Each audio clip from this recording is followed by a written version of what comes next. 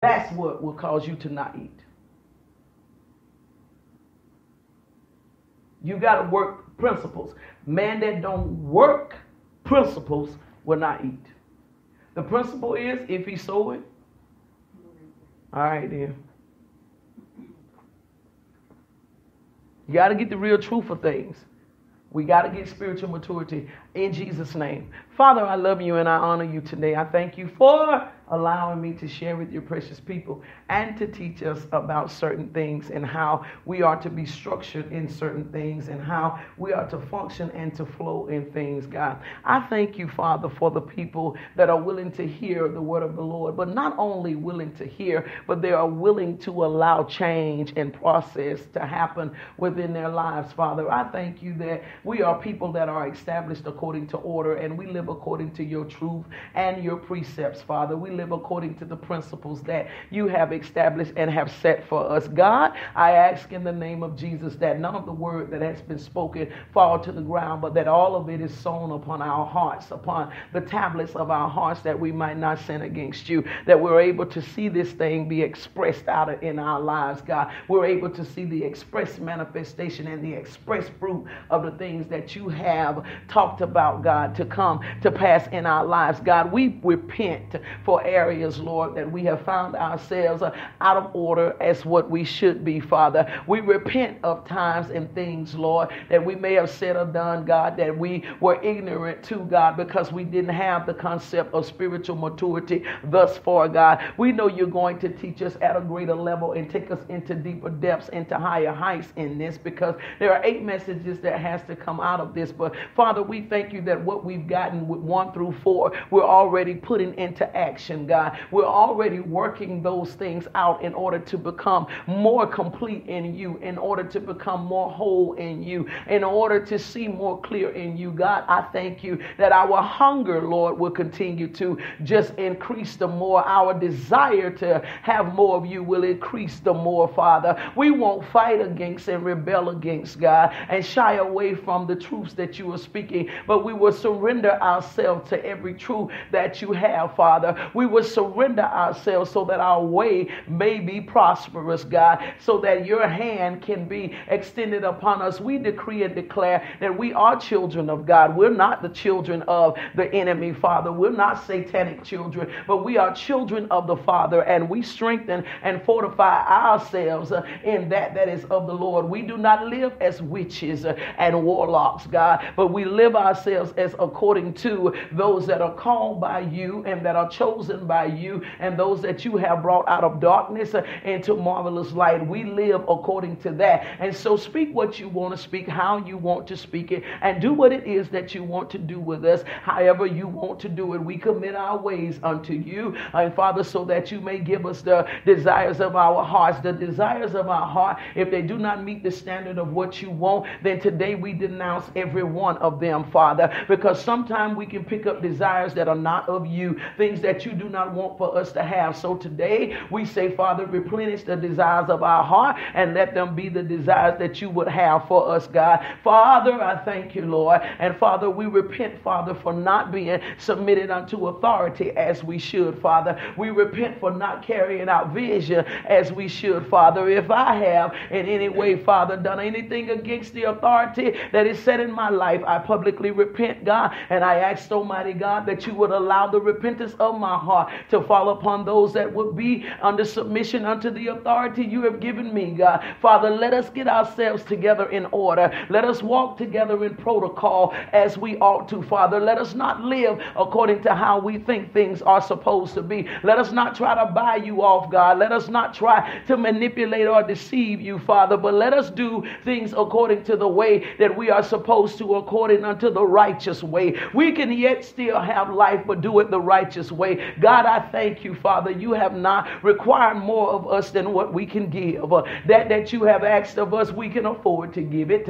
We can afford to give it, and we can afford to do it, God, because you left the greater portion in our care just to see what we would do. Father, cover the earth in your glory. We thank you right now that you are lying upon the earth, God, as you would do a baby on a cold winter night. We need you, Father, with all the things that are going on. The earth earth needs you, Father. The earth needs to feel the warmth of your embrace, God. There are decisions that need to be made. There are ways, God, that need to be cleared, paths, Lord, that need to be made certain of, God. And so, Father, we thank you that you are making certain of things, God. We thank you that your arm is not shortened, that you cannot save, neither is your ear heavy, that you cannot hear. You heard the cry of your people today. Your servant has stood before you and before people, God, to declare your works. And I pray, Father, it's been done according to what you would have for me to do it. I pray that I have not erred in none of it, Father, but that I've said what you wanted me to say and maneuvered in the way that you would have for me to maneuver, God, that I've exegeted in the way that you would have for me to exegete, God. Continue, Father, to bring revelation,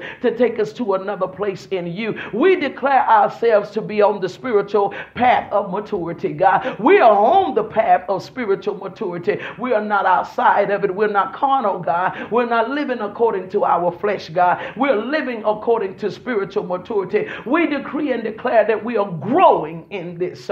We are maturing in this, God. We are getting the substance that is connected to this. And Father, bless your people as they give into your house. They be a blessing unto your house by either method that they choose to do, Father. I thank you, Lord, that you are breathing upon their households and none of their households suffer lack. I cancel and rebuke the devourer. None of their households suffer lack, Father, but they move in an abundance, God, in an abundance of flow, God. We thank you and we love you for trim.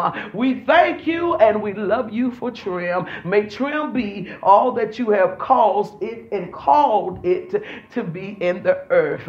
All that you have called and caused it to be in the earth. I said all that you have called and caused it to be in the earth. And any weapons formed against it, Father, they will not prosper. I command you, Father, to battle against those that battle against this house. War against those that have launched attack against this house, whether it is by their mouths or whether it's by their actions. I commend them over into your hand, for you to do what needs to be done. I stay free of it. In the name of Jesus, I thank you for it now.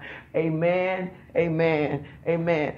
Any questions in the house? Any questions, any comments in the house? Hold on, let me close this out. Is Facebook up? Needs to be closed out. Hallelujah. Those of you that have tuned in on Facebook, God bless you. Thank you. Thank you, thank you, thank you for tuning in. There are ways. Did you type in a pinned comment on there? Sharika typed in a pinned comment if you desire to be a blessing. Check the pinned comment out and it'll give you the ways that you can be a blessing to the house. If this word has blessed you today and you desire to be spiritually mature, then I want you to make sure that you just type in the comments, even if you do it on the replay and you hear what has been said, just type in the comments, I connect to this word. I connect to this word. That's what I want to see. I connect to this word, so that it means that you are in a position with us to be spiritually matured. You are saying that I am tired of being the way that I am. I need to spiritually mature. Even if you consider yourself to be mature, let's mature some more. Because I got some more maturing to do myself. So let's mature some more. I love you. Thank you. This was part 4. Set the notifications to know when I go live, because I'll be doing some more teachings probably in the upcoming week. I got 8 of them I got to do. Have a good day, y'all. God bless you. All right, what y'all get?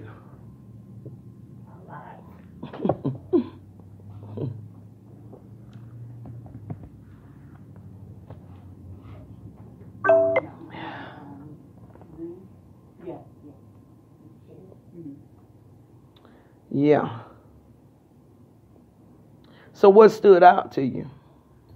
Basically, spiritual maturity is the only way to go, to be honest. Even though, as we, as a child, there's rituals and stuff that we were going through and, thinking this is right when it ain't right or whatever. But when you get in the Word and that spirit maturity, it just allows you to see that that's the only way to go if you want victory. I feel like the word today I mean, we went through a lot of scriptures and kind of fast, so I will go back and read them in detail. But as a leader, which I will begin tonight, first time being a leader, I feel as though that the word that you brought today allowed me to put the spirit man on and keep it on in order to produce a good harvest from my followers. So that's exactly what they're gonna be. And I mean, it just enlightened my eyesight of where I'm at and where I need to be. And sometimes I need to hush, and sometimes I need to pray a lot more than I should, because that's just the way to go. Spiritual maturity really sums it all up. Just like, God, he can be, he can hit. He's a healer. He can be a comforter. There's different roles that God is, and as a leader or as a spiritual, you have a lot of roles as well. You just have to make sure you stay on the right road, under the right road, and just trust God to guide you.